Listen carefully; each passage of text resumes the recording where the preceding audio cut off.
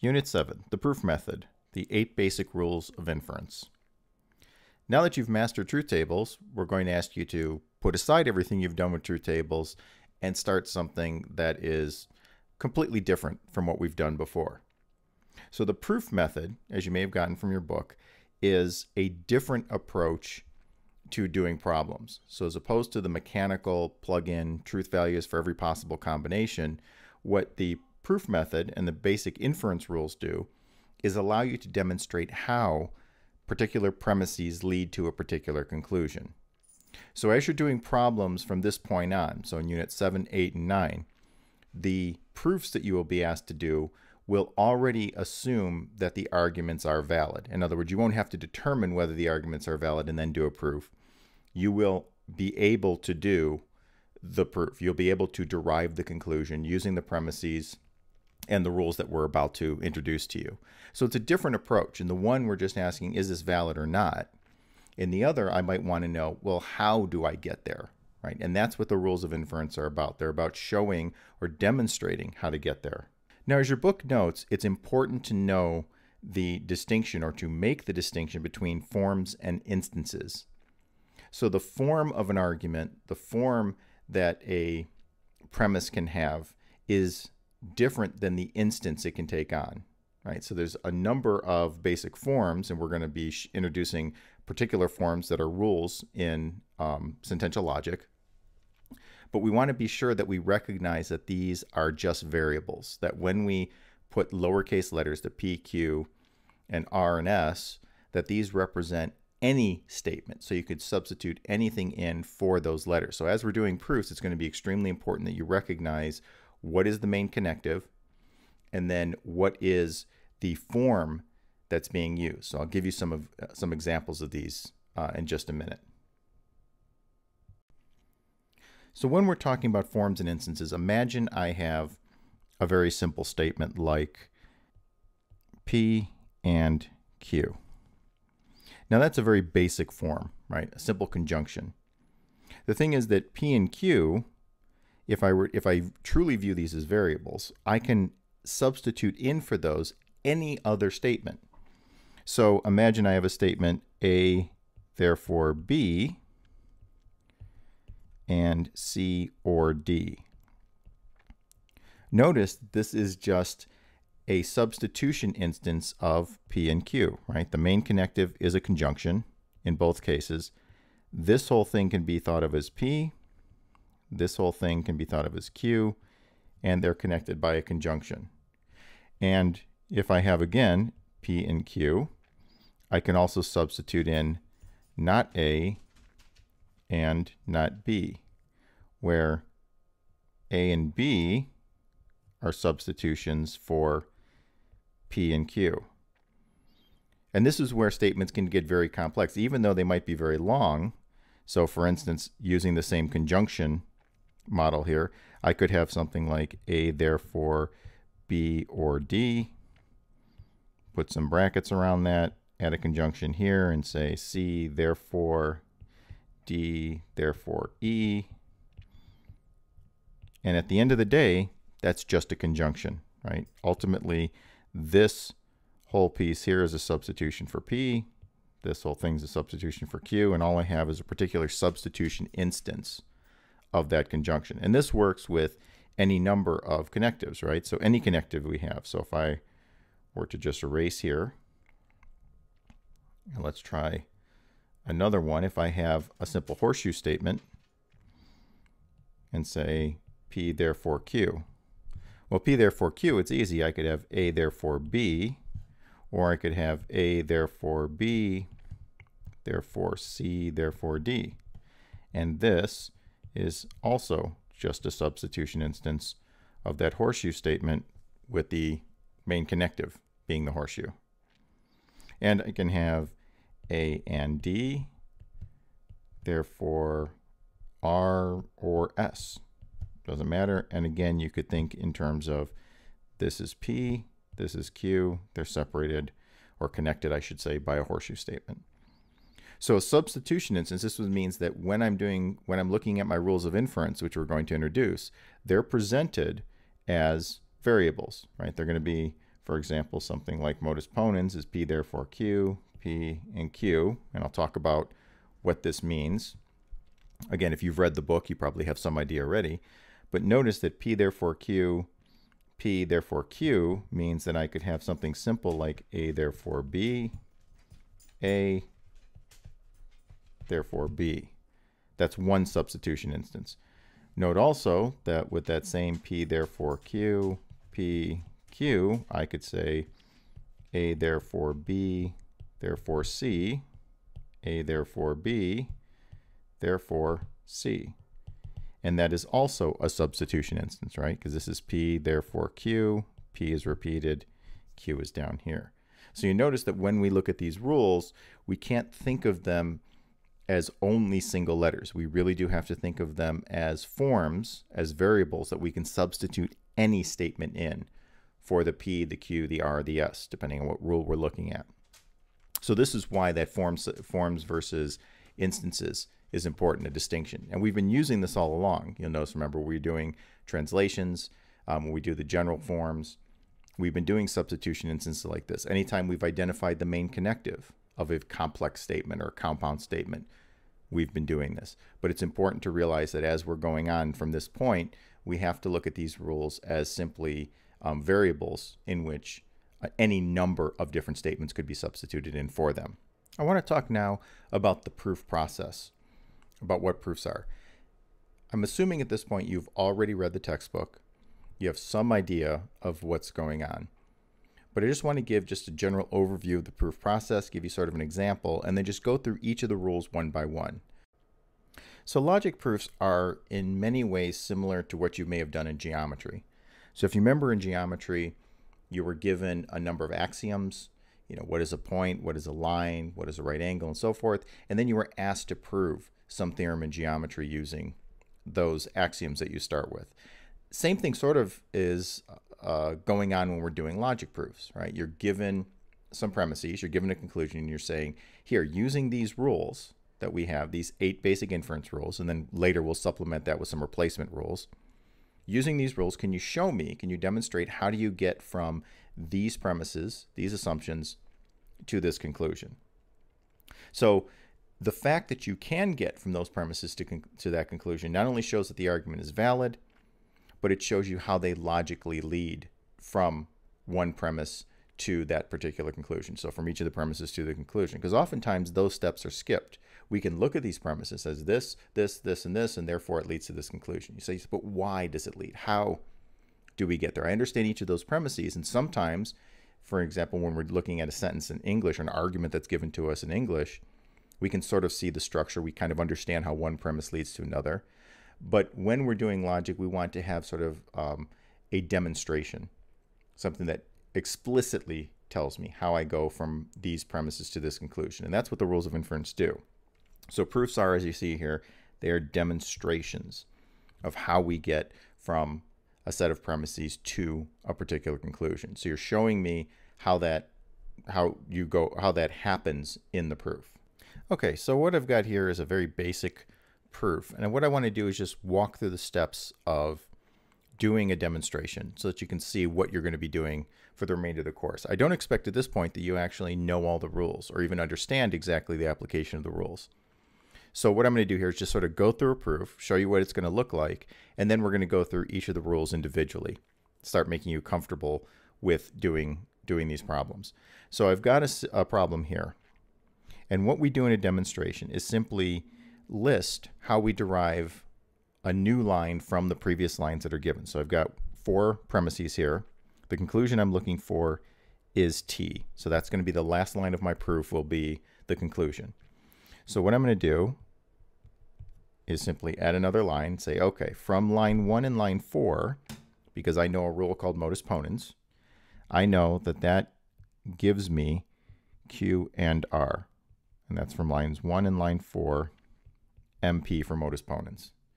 So what I've done is said that line 1 and 4 lead me to this new line. I can derive that from what's given. Now Q and R, as a conjunction, there's another rule that says, oh, when I have a conjunction, I can break that conjunction apart. So I get Q from line 5 through a process called simplification, another rule. So I was able to derive that. Now that rule makes perfect sense, and as we go over, you'll see when I have Q and R, when I have two things, then necessarily it means I have one of those two things, right? That's a logically, that follows, right? And as I go through these steps, what you'll notice is that each of these rules that I'm applying are what we call truth preserving. So in other words, every line comes from another line that is justified in some way, that's a valid move. And in fact, if I were to do a little truth table for this move, so if you looked at Q and R and then said, therefore Q, and you did a truth table for it, you would actually be able to show that that's in fact a valid argument. Q and R, therefore Q. Q and R, therefore R. Both are valid arguments, and we could demonstrate that with the truth table. So your truth tables actually can come into play if you wanted to prove the rules that we were using are actually valid, sort of mini valid arguments. Okay, so back to the proof. I now have Q by itself, and I notice that this Q is also repeated here, and there's another rule again that I just used, the modus ponens rule, and that would allow me to derive the following: S or T. And that would come from lines 2 and line 6, modus ponens again. So again, if you don't understand these rules, if you've read over the chapter and you're still not sure how these are working, that's fine. Just showing that this is the sort of what you can expect that you will be doing by the end of the course. Now I've got S or T.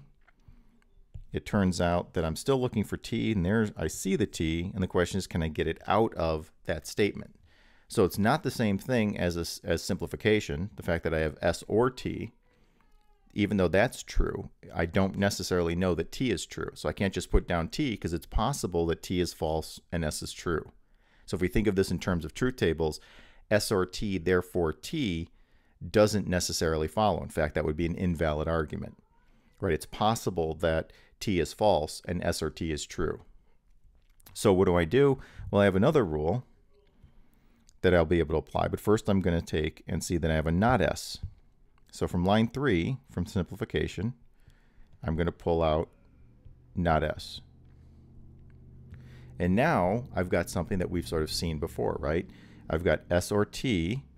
It's not the case that S, so therefore it must be the case that T. And this is another rule called disjunctive syllogism I'm using.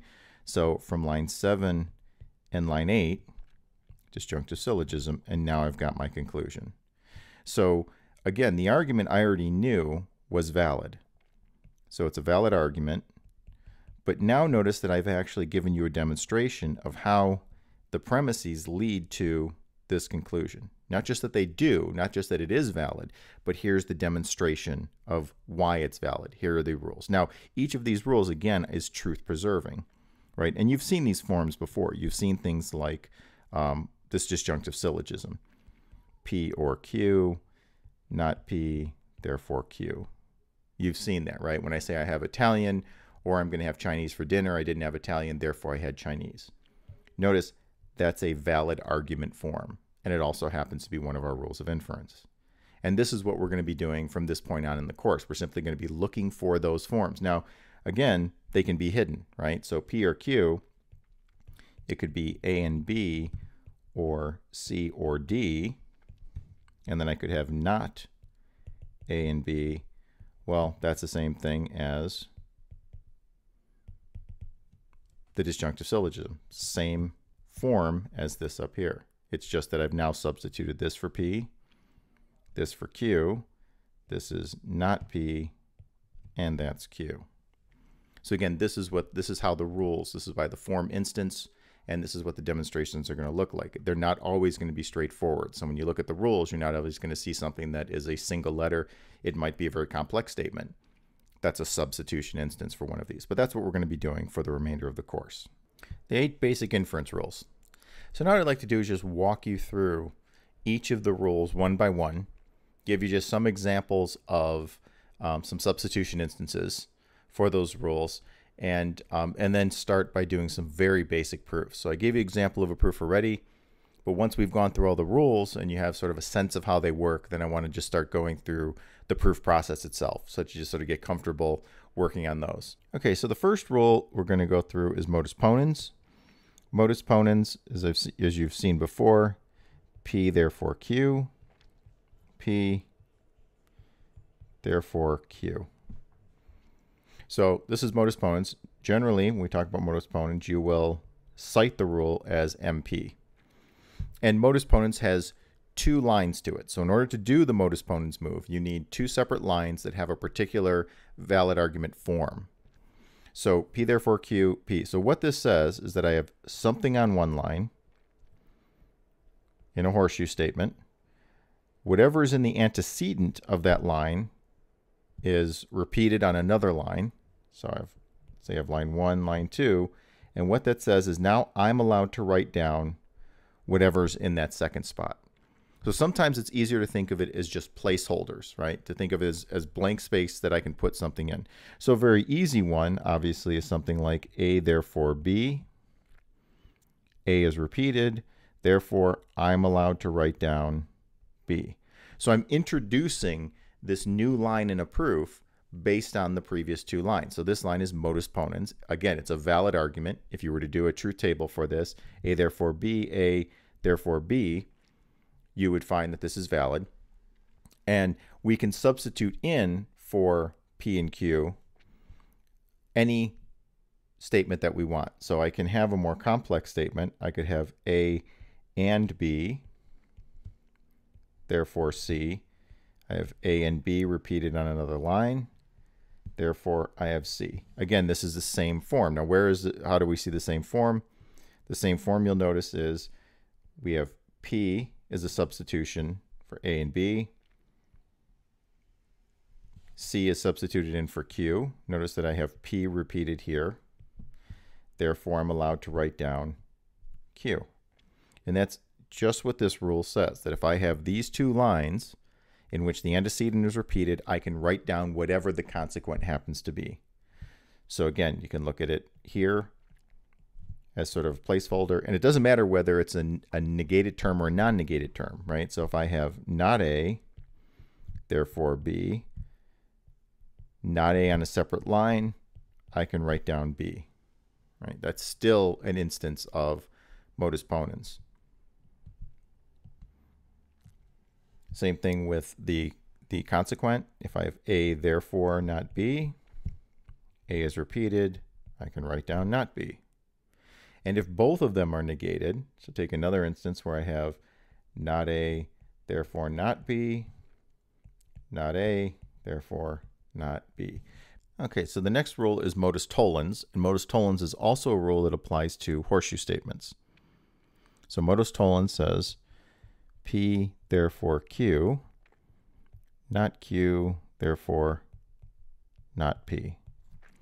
So if I have a horseshoe statement on one line and the opposite of the consequent, the negation of the consequent, then I'm allowed to write down the negation of the antecedent. So again, another way to think of it, I have something in the antecedent and I have something in the consequent. On another line, I have the opposite of the consequent.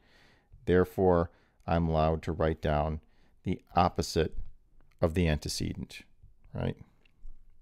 Let's make a better negation there. The opposite of the antecedent there. So there we go. So again, it's very easy to see, very simple example. If I have A, therefore B, not B, therefore not A. If I have not A, therefore B, not B, then what I would get would be not A. So we can think of it, again, as simply a substitution, right? So if I've got P, therefore Q, I've got not Q, therefore I've got not P. And in this case, P is simply the not A. Not A was a substitution instance, right, where we put it in there. So the negations are often the thing that throw us when we're doing these or applying these rules. Negations can sort of make things tricky, but you have to keep in mind, what is it am I substituting in? So that's why sometimes it's helpful to think in terms of these sort of placeholders here. right? So in each of these instances is whatever is in the antecedent, whatever is in the consequent, anything can go in there. So if I said not A, therefore not B, and then I have not B, then I have not A. And again, this whole thing is P, this whole thing is Q. Since I know Q is not B, then I get not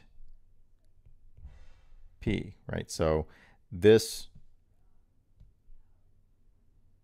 blank space sometimes is helpful in thinking about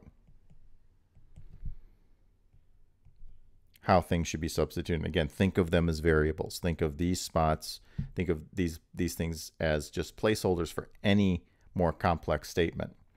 And it doesn't have to be single letters. It can, again, just like as we showed before with modus ponens, it can be any formula can fit in there. So if I look at position 1 here in the antecedent, if I have A therefore B, therefore C or D, and then another line I have not C or D, then I can derive not the quantity A therefore B. And again, it's a modus tollens move. Since I have P, Q, the opposite of Q, therefore the opposite of P, right? Those negations. So anything that substitutes in or has this form, again, I have to be able to identify that main connective. Once I know the main connective is a horseshoe statement, once I know I have the opposite of the consequent on another line, I'm allowed to write down this conclusion here. Sort of, again, in the course of the proof, as we saw before, as we're doing a proof, this is just another line that I can add that hopefully will lead me to my conclusion, right? So the reason I'm applying these rules ultimately is that by breaking down statements or deriving new lines, that I'm actually coming closer to the conclusion. Now, one thing that should mention here is that the negations, while necessary, at times can sort of be ignored in a way. So I want to let me give you an example of what I mean. When I have something like not A, therefore not B, and let's say I just had B on another line. Now, when looking at this, if I were to look at this and say, well, that's not an instance of the rule, right? So I've substituted in not A for P, not B for Q. So far so good. But on this line here, there's no negation. But in a way there actually is, or this does in fact follow the rule, right? Because what does the rule say? So if I look up here, and let me just erase my X's and Y's over here. If I look at this, what does this say? It says that whatever is in this spot here, what I need is the opposite of it in this spot on another line. Well, what's the opposite of not B is just B by itself. So we can sort of in our head think not B. So the rule is actually saying that whatever I have, if I have something in the consequent and have the opposite of that on another line, what am I allowed to write down? I'm allowed to write down the opposite of the antecedent. What's the opposite of not A? Well, that would just be A. What's the opposite of not B? Well, that would be B, or not B, as the case may be. A little too many B's there. But ultimately, you can see that what this rule is saying is that what's in this first position, the opposite of it ends up here. What's in the second position, I need the opposite of it on another line. And in this case, this example I've given you over here, both of those conditions apply. Now, if that seems confusing right now, that's fine. What I would tell you is just simply use the negations as you go along. We'll actually give you a way of introducing negations so that you can actually put them in there when we get to the replacement rules. But you should note that this example I've given here is a valid instance, right? That's a valid substitution instance. And this, again, is where people often get a little bit confused, because the negations can throw you if you don't keep clear what you're substituting in for what and what the rule is actually saying. Right? The rule is saying that I need the opposite of the consequent on another line, and I can write down the opposite of the antecedent. right? And that's exactly what's going on here. But again, modus tollens, I'll give you some examples as we go through problems. You'll start to see the various ways in which modus tollens is used and the different ways that complex statements make up modus tollens, make up instances of the modus tollens rule. Next rule is hypothetical syllogism. And hypothetical syllogism is one you may actually remember from even as far back as grade school. P therefore Q, Q therefore R, therefore P therefore R. Now in this you might recognize that it's almost as if we're sort of crossing off terms, right? Getting rid of the middle terms. So a lot of times you've probably seen arguments like this. This is one of the very basic things that is often taught in critical thinking, or even early critical thinking when you're talking about grade school, high school sort of thing. You know, if you go to school, then you will learn. If you learn, then you'll graduate. Therefore, if you go to school, then you'll graduate, right? This sort of hypothetical syllogism, this sort of reasoning, if-then reasoning is pretty common. And this is sort of the formalization of that. Again, I can sort of give it in a more abstract form. 1, therefore 2, something in the antecedent, as long as the consequent of one horseshoe statement has the same antecedent in another, then I'm allowed to derive this. So again, if that helps you to visualize what you're doing as a replacement, in this case it's straightforward. As long as there's a repeat, whatever is in this second position and this, as long as these things are the same, then I can write down what's in the first and third position, right? So this is pretty straightforward. Most of the examples of hypothetical syllogism you're going to see immediately because there is that repetition, right, between the Q that we see here in the basic form of the rule, right? So give again just some very basic examples. If I have A therefore B, B therefore not C, then again thinking of this almost as crossing out the B's, I have A therefore not C, right? That's what follows. So I'm allowed to write down, if I have one line with a horseshoe statement in which the consequent of one and the antecedent of the other match up, then I can put together the antecedent and the consequent of those two. It can be a complex statement, C and D, therefore not D, therefore E. And if I have not D, therefore E, therefore F, then again, think of these as sort of canceling each other out, C and D, therefore F. So again, this is all just repetition. It's just a substitution instance in each of these cases. Right? So in here, I have P, therefore Q, Q, therefore R, P, therefore R. And again, you can just write those above if you need to see that form, that structure. It's pretty easy to do. In this case, negations and that don't really confuse as much because, again, any substitution, including one with negations on it, is pretty obvious, right? You have the exact same thing when we're looking at the Q's here. They're just going to be identical, whatever they are. In P and R, it doesn't actually matter what you substituted in for P and R. So again, if I have another example, not D, therefore not the quantity C and D, as long as I have the same thing in the antecedent on the next line, regardless of what it is, not D, therefore not B, I can derive that, right? So again, this whole thing in this term is P, this whole thing is Q, there's that Q repeated right here,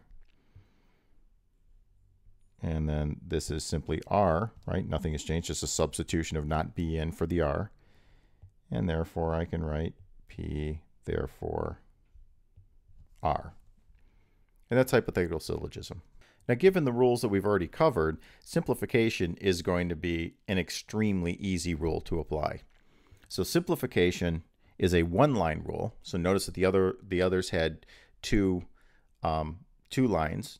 Simplification is a single line rule. It just says that if I have a conjunction,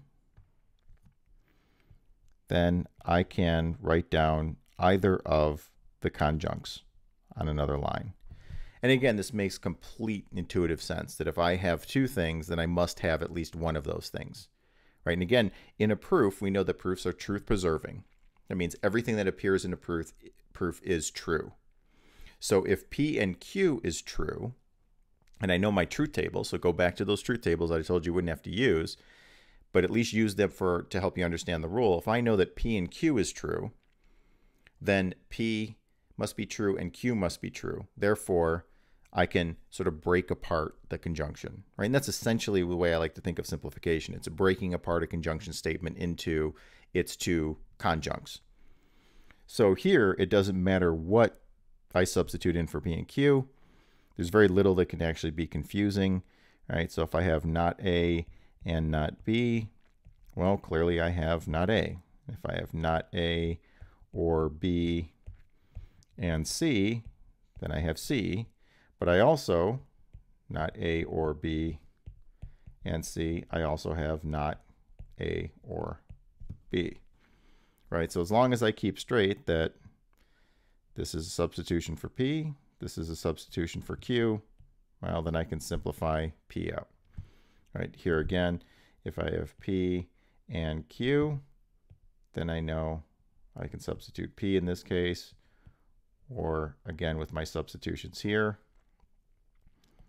P and Q, I can pull out Q, simplify out Q. Now, one of the things I want to be very specific about is that the 8 basic rules can only apply to entire lines. So imagine I have a statement like A and B, therefore C. And you might look at a statement like that and say, oh, I'm going to simplify out A, right? That is not a valid simplification move, right? In order to apply any of the rules, any of the 8 basic rules, to apply any of the 8 basic rules, these apply to entire lines. So the main connective has to be a conjunction in order to do simplification. You can't simplify on part of a line. And the reason we have that is because if you were to do that, you would end up with an invalid argument, right? So you can't, the truth in this case wouldn't be guaranteed. So when you see a conjunction in any part, I could have A and B and C or D. In this case, I can pull out A and B and then simplify out A. But I can't just say A and B and C or D. What I'm not allowed to do is just go directly to A, right? That move is not valid. In other words, I'd have to go through the double simplification process. I'd have to pull out A and B first and then simplify A out of that. So I could do that in multiple steps. I just can't do it in one. So just to sort of go over that again, if I have an instance in which I have A and B and C or D, so the conjunction is my main connective, and I want to get A out, the first step would be, so imagine that's line 1, line 2 would be A and B from one simplification, and then from there I could then say A from 2 simplification, or I could also say B from 2 simplification. But notice that I can only do simplification on the entire line. So the main connective of whatever statement I'm dealing with has to be the conjunction. It can't be in part of the line, right? It can't be in a complex statement or compound statement somewhere. Again, it's possible in this case to get A out and B out. It's just that I can't go directly from here to here. That's not allowed by the rule. So simplification is just taking a conjunction, breaking it apart. Conjunction can just be thought of as the opposite of simplification. Right? So in conjunction, what the conjunction says is that if I have something on one line and something on another line, then it's obvious that I have both those things. Right? If I have P and I have Q, therefore I have P and Q. Right? And that's simple. If I have a pen, I have a pencil, then obviously I have a pen and a pencil. Right? So there's nothing, and again, these are truth preserving. And notice that if in a proof I'm given a single letter P on a line, I'm given Q on another line, well, those are both true because they appear in the proof, right? We assume that anything that's a premise is true. If P is true and Q is true, then clearly P and Q must be true. So it's truth preserving. If I did a truth table, you'd see that this would also end up being a valid argument. So it doesn't matter what I'm putting together, right? So if I have A, therefore B, C, or D on lines, then what can I logically derive from that? Well, A, therefore B, and C or D, right? That's an instance of conjunction. So that's all conjunction says, is I can put, anytime I have something on a line, I can always conjoin it with something else on another line. And it doesn't matter what that other thing is, right? So if I have A on a line and I have C, therefore D on a line, then by conjunction, I can get A and C, therefore D, right, with that. And again, the parentheses in this case are necessary so that I can maintain that the conjunction is the main connective of that statement. And you can conjoin, again, anything. A, therefore B, therefore D, and C, therefore R or S. And if I wanted to, I don't know why I would want to, but I can say A, therefore B, therefore D, and again, keeping everything straight, C, therefore R or S. And again, I have the main connective, I have this thing, and I have this thing. And that's all conjunction says. If I have one thing on a line, I have another thing on a line, I have both of those things. So again, very easy rule. Think of it as the opposite of simplification, or think of simplification as the opposite of conjunction, either way. But in one case, I'm taking two things and breaking them apart. In the other case, I'm taking two separate things, putting them together. And that's what we're doing here with conjunction. Addition. The rule of addition is a deceptively simple rule, and it's one that students often find a hard time actually using when doing proofs, or seeing that they can use it, or remembering that they can use it. I sometimes refer to this as the godlike power of addition. Because what addition states is the following. If I have something on a line, P, then I'm allowed to write this on another line. So if I have P, I can write P or Q. Or if I have something on a line, I can write P or Q. So in other words, it can be either in the left side or the right side of the or statement. So this allows me to introduce something entirely new into a proof as long as I have some valid instance on a line, right? Or so I should say some true instance of something on a line. Now, this seems odd that I should be able to introduce something into a proof that's truth preserving. But if you think again about your truth tables, this makes complete sense. If I have something on a line such as A and B, I know that A and B is true because it appears in my proof. So if that's a given, I assume A and B is a true statement. If A and B is true, then clearly A and B or C must also be true. Why? Because, again, looking at my truth tables, I know in an or statement, as long as one of the disjuncts is true, then the entire statement itself is true. Right? So as long as A and B is true, and it is by definition because it appears on a line in my proof, then A and B or C must also necessarily be true. So with this, you can introduce an or statement when you need it. Now, you might need it for any number of reasons, right? You might want to do a modus ponens move where you have, imagine you have something like A or B, therefore C, and you have A on a line. You might say, well, I'd really like to do modus ponens, but I don't have A or B. How can I make an or statement when I don't have anything? I don't have one. Well, addition, right? So the next move, if this was a line and this was a line and sort of a mini proof, I could simply say A or B, and that would be from line 2 addition. And now I have that modus ponens move I need. So if you remember modus ponens, P therefore Q, P therefore Q. So I would be allowed to write down C by 1 and 3 modus ponens. But notice what I did is I added that B that I needed. Now this is the thing that often is sort of troubling for students. For some reason there seems to be this resistance to introducing something out of nothing. And that's why I call it this godlike power of addition. You know, as I'm jokingly, of course, calling it, but you're in essence creating something from almost nothing. It's not just you can introduce anything into a proof, right? I can't just make up something. But if something already appears in my proof on a line, then I can add anything I want to it. And when I say you can add anything, you can add anything. So these examples have been single letters, but imagine I have A on a line. Therefore, I could say A or C, therefore D and E. And that would be addition, right? Because A is true. It doesn't matter what I add. It doesn't matter whether it's true or false, in essence, because as an entire statement, as a single compound statement, that is a true statement.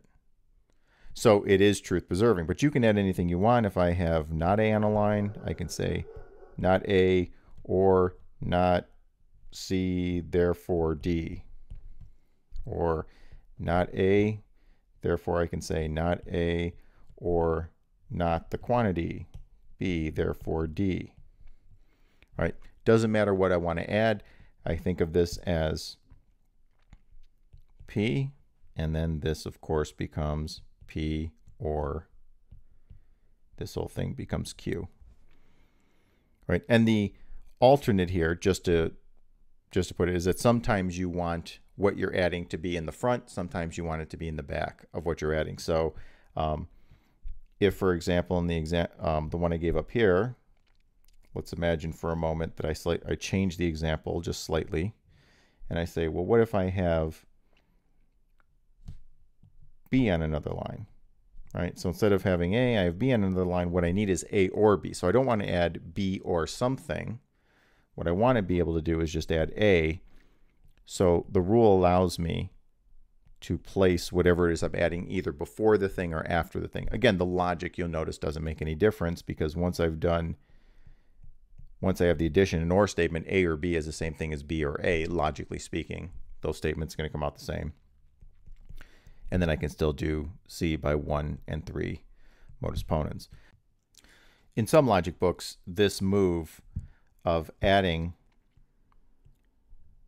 the thing you want to add to what's on a line to the front or back isn't allowed. In other words, that it allows this instance, you have something on a line, you can add something to the line, but it doesn't allow this, and it requires you to use one of our replacement rules, the commutation rule. So commutation in other logic books, other systems, in ours, it allows you to add either way. It doesn't matter which way you want to add, whether you want to put the thing that you're adding before or after what appears on the line. So this is just a way of sort of simplifying, so you can sort of simplify the number of steps in your proof. But you can see addition is very easy. Anything you want to add, you may add to the line. Now again, remember, addition only applies to an or statement. You can't create a conjunction this way, right? Because one, it's quite possible that what you introduce would be false and would thus make the entire statement false. So imagine a situation like the following. So if I have A on a line and I were to introduce something like C and D, if C and D is false, then A and C and D will also be false. So even though A is true, in this case, since I don't know if C and D are actually true, I can't be guaranteed that this conjunction is going to be true. So when we're dealing with addition, it only applies to the or statement. The or statement, as we've seen, logically tells us that once we have something true on a line, it doesn't matter what is in this case, right disjunct, for example. It doesn't matter whether it's true or false. We know that the whole statement, P or Q, is going to be true. The final rule we're going to look at is dilemma, or sometimes referred to as constructive dilemma. So the dilemma has the following form. P, therefore Q, R therefore S, P or R, therefore Q or S. Now the constructive dilemma may not look intuitive. So at first glance you might say exactly why is this a rule? But one, we can of course just go right back to our truth tables and show you that if you were to do a truth table for this, you would see that this is in fact a valid argument. So this rule that if you have these three lines with this configuration, you can derive the Q or S. But you can also see that it does in fact make some intuitive sense. So what the horseshoe statement, so if we assume that P therefore Q is true, and we assume R therefore S is true. Now look at the P or R. If we look at P or R in this case, we know that at least one of those two letters is going to be true. Right? So since we know that an OR statement is true when at least one of its disjuncts is true, then for it to have appeared in our proof, we know that P or R, the full statement, P or R is true. Right? We know that already because it appears in our proof, which means that either P is true, R is true, or they're both true.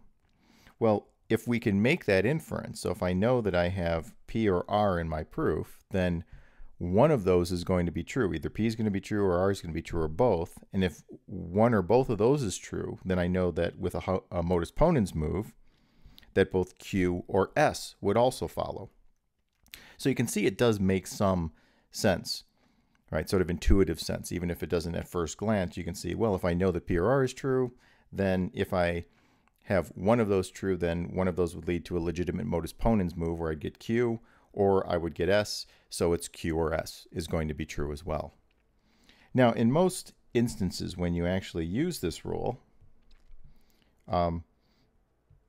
it's going to be pretty straightforward. In other words, in most cases, you're going to see the pattern immediately. So again, just like our other rules, when you're doing a constructive dilemma, it doesn't matter what I substitute in for the P and Q. So it could be anything. I could have P be something like A and D, therefore C. And then I could have R or S, therefore B. And then provided that I had A and D or R or S on another line, I can now derive C or B. And again, it doesn't matter whether I have negations on these. So for example, if C and B were both negated, then the OR statement that was derived would also be negated. But notice again, it's this sort of fill in the blank pattern, right? I have something, therefore something else, something, therefore another something else, and then I have 1 or position 3. Therefore, what can I derive? I can derive 2 or 4. Now, sometimes actually with dilemma, because of the number of lines, because you need 3 separate lines in order to construct the dilemma, sometimes it is actually very helpful to sort of sketch out what it is you're looking for. So remembering this form and filling in what you have. So oftentimes when you're working a proof, you may notice that you have parts of what you need for the dilemma.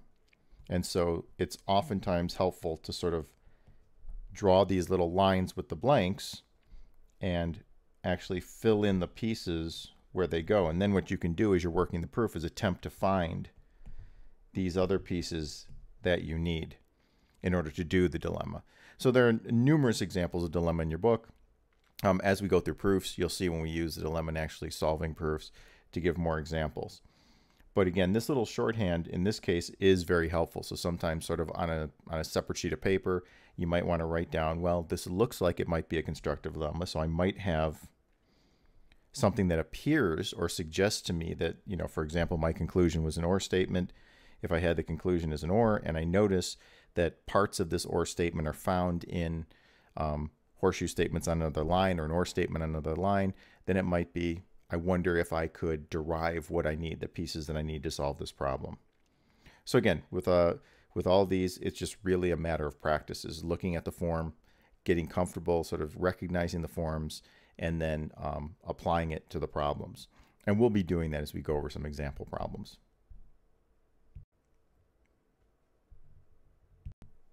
What I want to do now is just go over a few example proofs.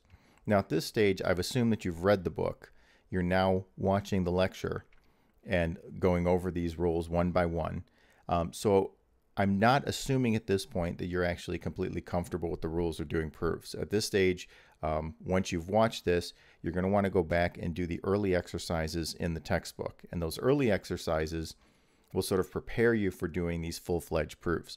So at this point, if you want to stop, it would be a good idea to start by going through the first few exercises. So sections 1, 2, 3, and 4 or so in your book would probably be good, where they're just asking you to identify the rules or to justify the move that's already been given to you. So you're not doing full-blown proofs, but you're sort of going step by step to learning how to do a proof.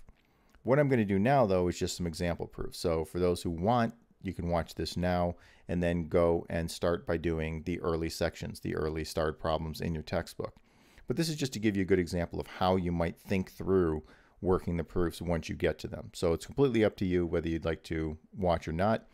If you would like to try some of the simple exercises, the first 4 sections I would suggest in your textbook, and then come back, or you can simply watch this and then go, sort of work through those and get to the full-fledged proofs that you're doing completely on your own. Okay, so here I have premises that lead to a conclusion. Oftentimes in your book, they will not be laid out vertically but horizontally. So what you'll do is rewrite these in the sort of horizontal form. So I'm going to take this example problem I have here, and I'm just going to write out the premises. So with doing any proof, of course, we're going to number all our lines. So the first premise is D, therefore A or C. The second premise, D and not A. And the thing that I'm looking for is C. Now, one way to do a proof is to start with the conclusion and work backwards.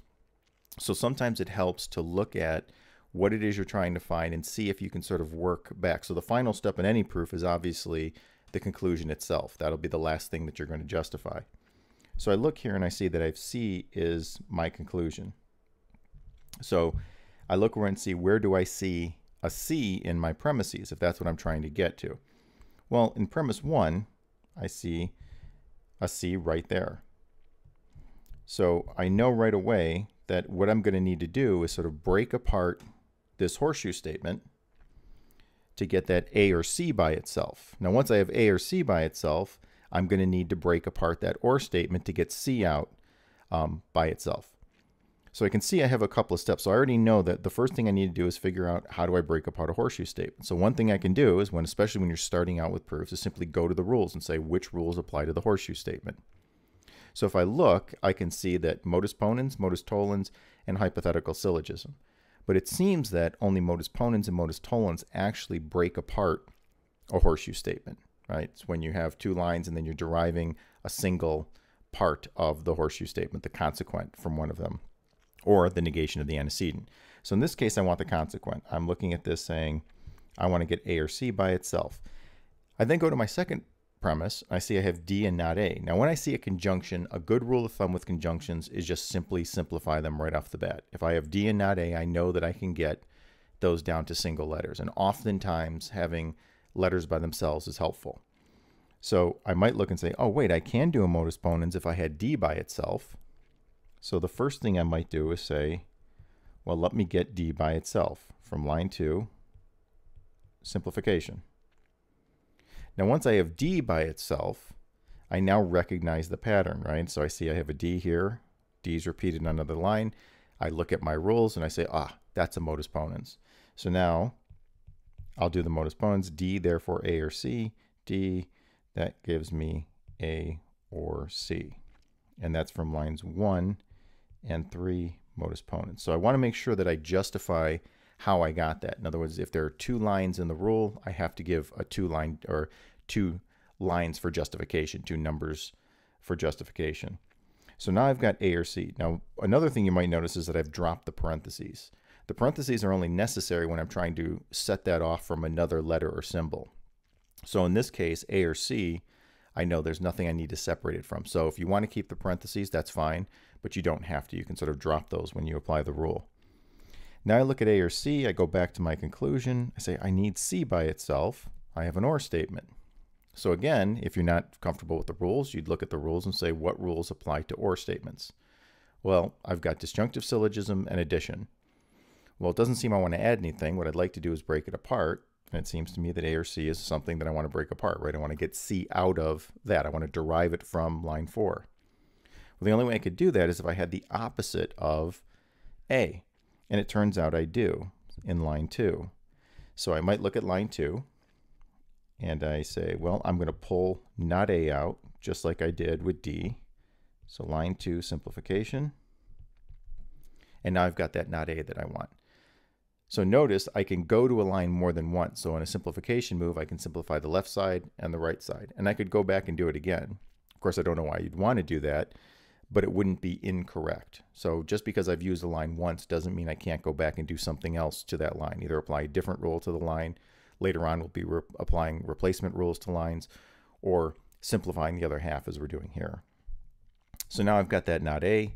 I've got A or C. And again, looking at my rules, disjunctive syllogism, A or C, not A, therefore C. And that's from lines 4 and 5, disjunctive syllogism. And I'm now done because here is my conclusion.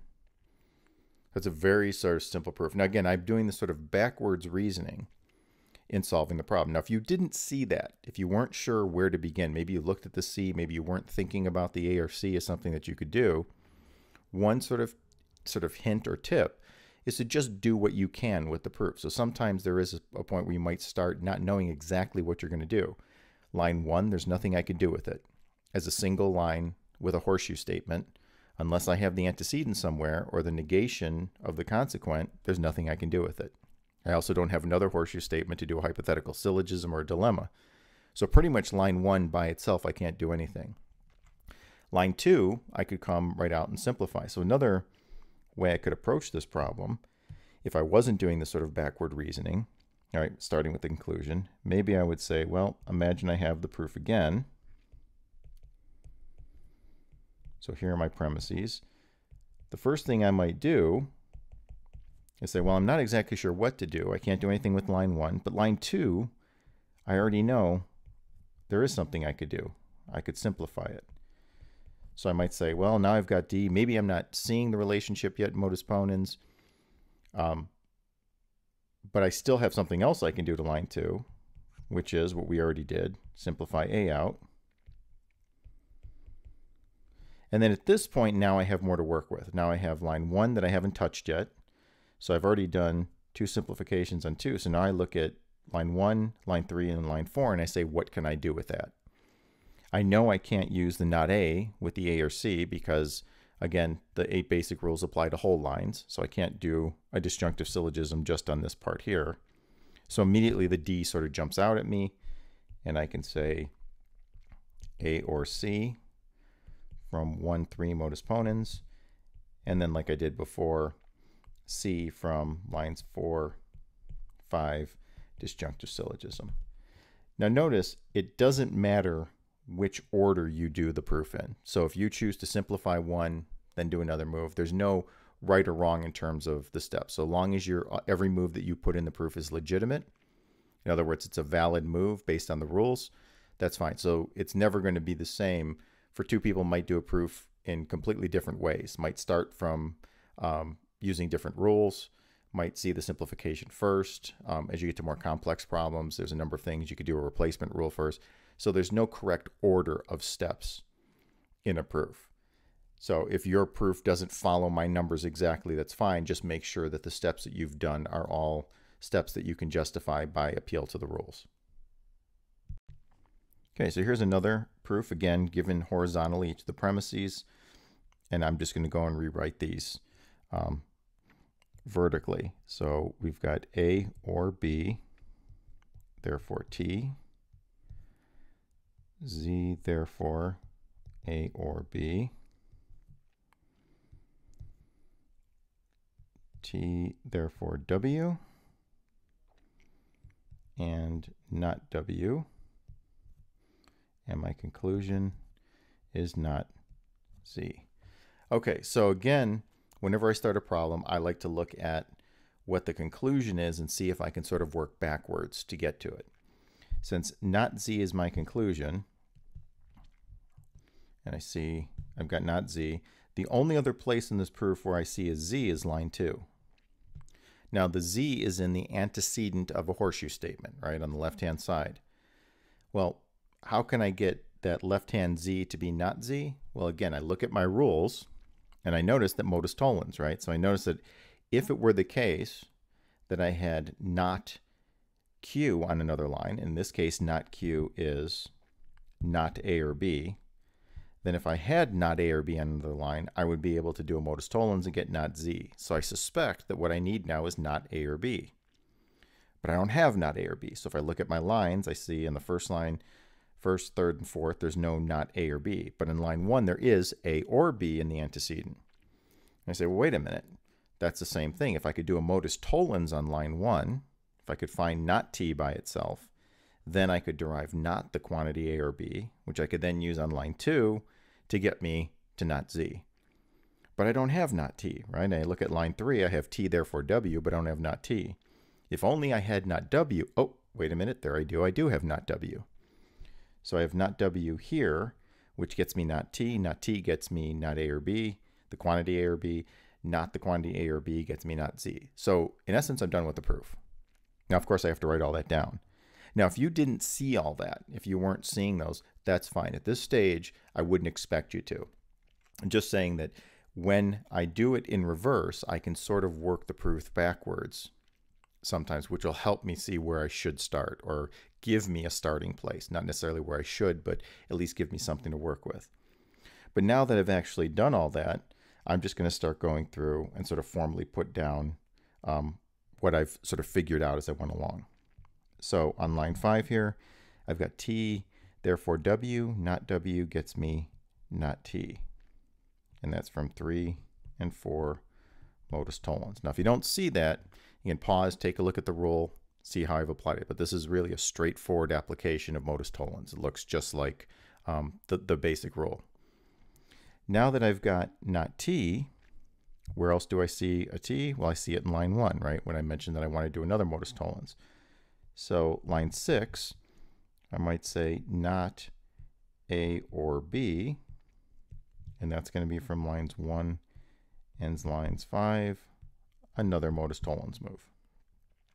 Now I've got the quantity not A or B. Now here, you might not see it right away or be thinking, we have a more complex statement, but line 2 with Z, therefore A or B, I need the opposite of the consequent to get that not Z. Well, there it is. I have it on 6, as we already know.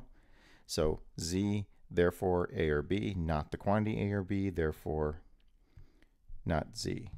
And that's line 2 and 6 modus tollens. And now my proof's done.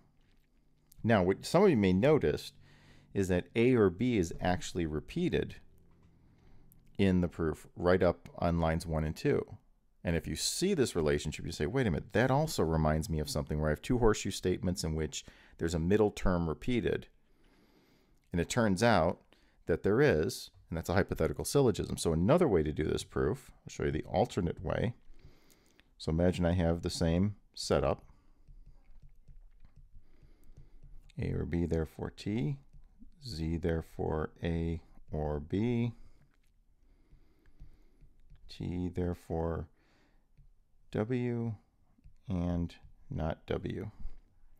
So now another way I could have started this problem would be to look at lines 2 and lines 1 and notice that I have these common terms. So if you imagine, and I'm just going to put this as a little cheat sheet off to the side here, Z, therefore A or B, A or B, therefore T, and this is P, Q, Q, R, and that gets me P, therefore R. And in this case, P therefore R would be Z therefore T. So this is just my cheat sheet, right? That's not part of the actual proof, but I now see I have a hypothetical syllogism. These sort of middle terms cross out, and I have this left. So what I could have done, when it is, if I saw that, I could get Z therefore T from lines 1 and 2, hypothetical syllogism. Now with that Z therefore T, I would still need a not T. So I've got T therefore W, not W. That gets me not T from 3 and 4 modus tollens. And then not T gets me not Z from 5 and 6 modus tollens. Now notice in this case, both proofs ended up being exactly the same length. So there's no advantage in terms of the number of steps by doing the hypothetical syllogism. But if you were doing this or watching me do this problem, and you were looking and say, wait a minute, there's a hypothetical syllogism, why aren't you doing that? It's just a personal preference. It's what you see. So sometimes it's a necessary move. In other words, you might get to a point in a proof where you can't get any further unless you see that there's a hypothetical syllogism that you have to do. In other cases, you might be able to avoid it entirely. This is what I mean when I say that two people can do the exact same proof and go about it in two different ways and still get to the same answer, right? A legitimate proof, a legitimate demonstration. Okay, the last example proof, as you can see here, I've already written out the premises for us. There's a few more here, so save us a little bit of time. I've already written out the premises vertically. In this case, my conclusion is Z. So if I want to do this backward sort of reasoning, how am I going to get Z? Well, the only place it looks like I can get Z is out of line 5. I'm going to need to get out of there. Well, that's an OR statement. So my first thought would be, well, I need to figure out how to break apart that OR statement to get D therefore Z by itself. And then how would I get Z out? Well, D therefore Z. If I had D by itself, then I could get Z. So I know two things. I need a not F and I need D by itself. Well, there is a not F in here. It just happens to be in line 3. So the question is, how do I get the not F out of line 3? Well, I need to have a not C. Well, I don't have not C anywhere on a line by itself at least. But I look at line 2 and I say, well, there's C therefore E. If I had not E, then I could get not C, which would get me not F, which would get me D therefore Z, which would get me a little bit closer. So you can see that this is sort of the backwards reasoning. Now I already have not E. And you say, well, no, you don't have not E. You have A and not E. And that's correct, I do. But we know that simplification, because that's an easy one, I know that I can immediately break down line 4 and get both A and not E by themselves. So that's the first thing I'm going to do. I'm just going to go ahead and simplify both of those out of there because I suspect that I'm going to need both letters to solve this proof. So I'm just going to save myself a little bit of time and say, yeah, let me just break those apart so I have them by themselves. Now that not E, immediately I already know what I'm going to do with that. So I don't know exactly how I'm getting C yet. I know that I'm probably going to get it out of that first premise because I haven't done anything with line 1 yet. But let me just work with what I have. So I see I have not E. C therefore E. That gets me not C from lines 2 and 7. Modus tollens. So now I've got not C. Not C, when I have C or not F, right? I wanted that not F to get the D therefore Z. I see C or not F. Now I've got an OR statement. So again, if you're unclear about the rules, you're not remembering, look at the rules for the OR statement. Turns out it's either a disjunctive syllogism or it's addition, unless it's part of a constructive dilemma.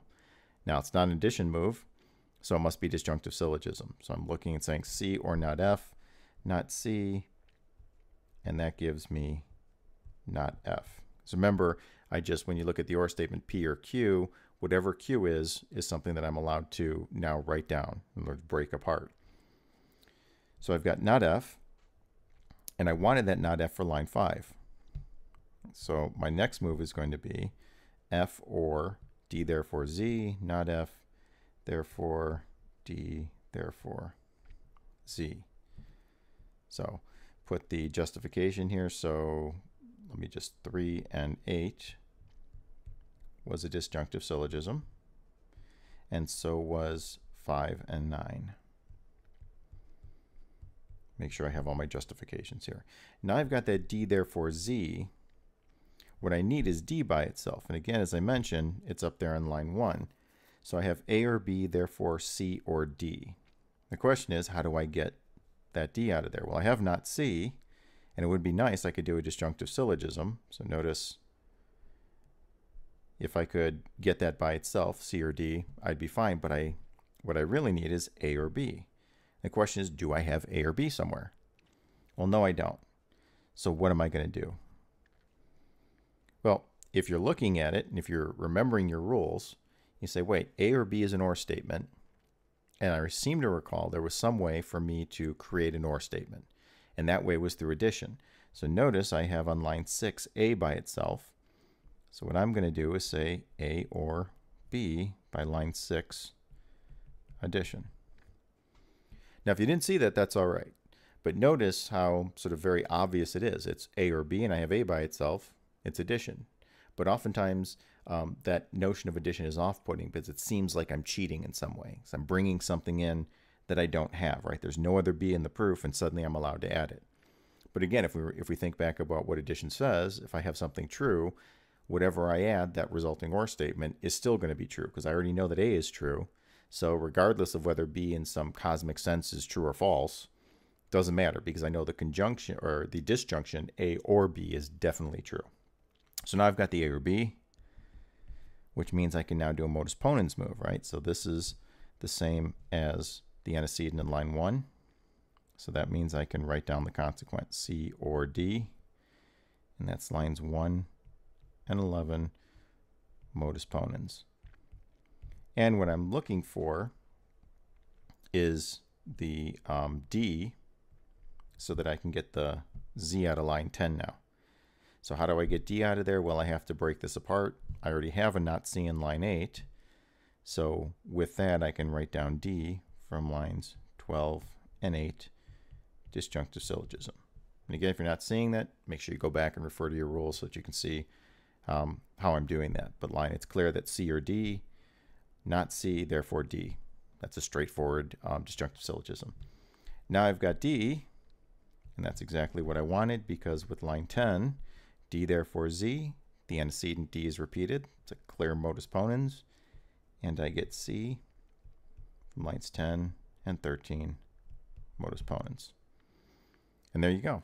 That's the way. And this, in this case, perhaps there's other things I could have done.